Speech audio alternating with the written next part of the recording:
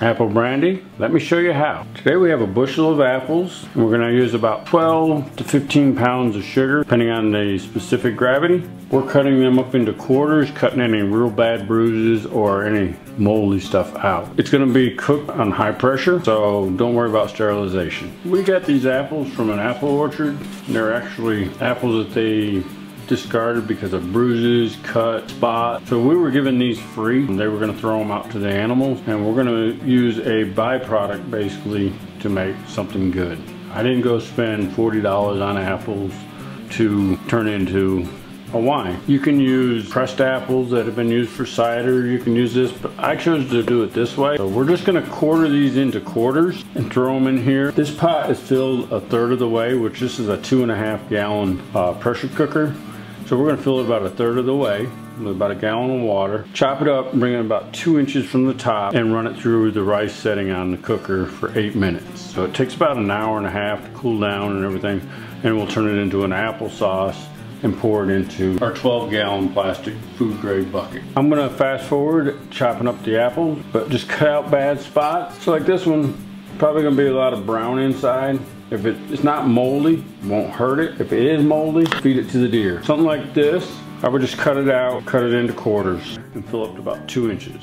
Just to note, we are actually making apple wine. Then we're going to take that apple wine and turn it into an apple brandy. Did you know you can reuse the pulp liquid and back set to cook your next grain recipe? And if you use at least 51% corn, you can make a sour apple bourbon. So there you have it.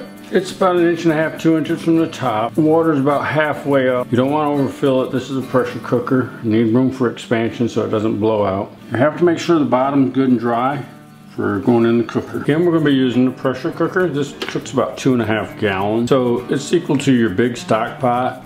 You could do the same thing. You could put about 2.5 gallons in a stock pot, put about a half a bushel in there. Stir and cook until it gets real softened up, and then mush it up. It's here. You just set it on the table.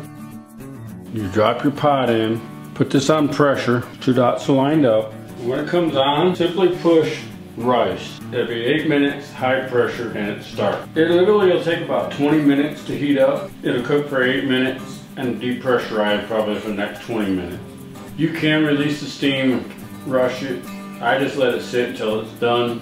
It'll keep it warm. I come back in an hour or so, and we'll go ahead and use a stick blender. We'll be back in about an hour and a half. It's been about 3 hours. We're back. We're gonna open up the lid and we're gonna stick blend this and dump it into our barrel. It looks beautiful. Look at the water. It sucked a lot of the sugars out. We're gonna use just a standard stick blender, but I'm not gonna hit the bottoms and the sides because I don't want it to scratch the coating in this pot.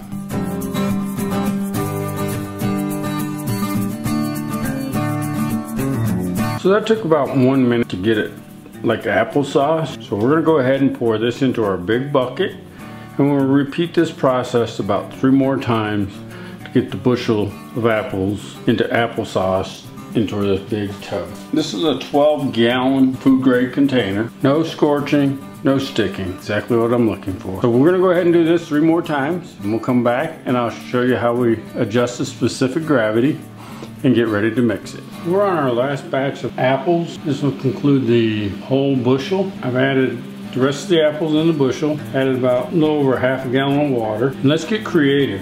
We're gonna go ahead and add a little spice to this, so we're gonna put some unmalted rye right in on top of the apples. Approximately about 1 cup. It'll add a little bit of spice to the recipe. I have about a cup of malted barley. In the 12-gallon barrel, the applesauce is roughly 150 to 155 degrees. So we're gonna crush this up a little bit after we dump it in with a stick blender, and we're just gonna let that mix in with the 155 degree applesauce. I don't know what it's gonna do, but we're gonna try it. It may convert, may not, but it should have a little barley and rye to this recipe. And this pot is approximately 12 pounds of white sugar and 2 pounds of light brown sugar. We're gonna add that into the barrel as well, and then we'll take a specific gravity reading at the end when we come back. I'll see you in about an hour and a half, 2 hours, and then we'll pitch the yeast hopefully tonight or in the morning. So we're gonna see what it looks like. This has been done for a couple of hours, and I'm letting it cool to room temperatures to help cool down the mash. In this case, the wine that we're making. This will cool it down and get it ready to pitch to yeast. So we'll be back in about an hour and a half. We're back. The last batch is done. This one has the rye in it. We're gonna go ahead and chop this one up. Just note, 1 bushel of apples equals 5 gallons of mash once it's siphoned off. So we're gonna go ahead, we're gonna pour in this dissolved sugar, 11 pounds of white sugar and 2 pounds of brown sugar. We're gonna use our refractor. Go ahead and take a starting gravity. I'm coming up with 1.087. By the time I add more water to bring it up another inch or two, which is another gallon and a half, 2 gallons, it should bring it down to 1.07 to 1.08. Temperature is 131 degrees. We're going to go ahead and add cold water to try to bring the temperature down so we can start pitching the yeast in. 1.077, so perfect. We still have about 2.5 to 3 inches of head space for the foam and stuff so that it doesn't bubble over. Well, let's take a temperature reading and see how close we are to pitching yeast. It's 121 degrees, so I'm going to leave it for about an hour and let it cool down. So we'll come back in about an hour, check it, and we'll get down to around 100 degrees. We're going to go ahead and pitch the yeast. You can pitch it a little lower than that. I'll check it an hour to 2 hours and see what we have. 7:30 a.m. the next morning. We're going to take a temperature reading and see if we can go ahead and pitch the yeast. 92 degrees on top. Right at 100 degrees, so we're going to go ahead and pitch the yeast. This is the yeast we're going to be using. It's more for fruits and champagnes and stuff. It's an EC1118. We'll leave you the link. Normally you just lay the top off for 10-15 minutes, let it start to foam, and then I just put the lid on. But I don't lock it, I just set it on there so it holds in place so the air can escape. I don't stir at all, I just let it go for about 2 weeks. Cap will drop, and then I'll take a specific gravity reading. If it's down around 0.099 or 1.0, I go ahead and run it. Me personally, I usually drain it off and let it rack off and settle another week or two. I'm in no rush. Follow it, but you can run it after about 10 days to 2 weeks, depending on if it's finished. This is one I did 7 days ago. It's got a good cap on it, it's still working. You wait for that stuff to settle to the bottom, and then you know it's about done. This one here simply had about almost 3/4 of a bushel of apples, 15 pounds of sugar, and yeast. That's all that went into that one. What we're doing now, I added a cup of unmalted rye and a cup of malted barley. As you can see, it's starting to foam.